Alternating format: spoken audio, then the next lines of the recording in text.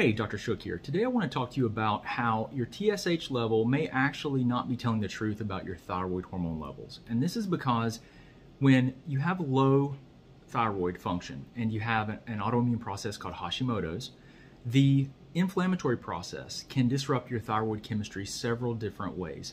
Now, one of the problems that we commonly see in Hashimoto's is that there is intestinal dysbiosis, or an imbalance in bacteria. You can have an overgrowth, that's common, and an undergrowth. So there's a few different ways that this can occur.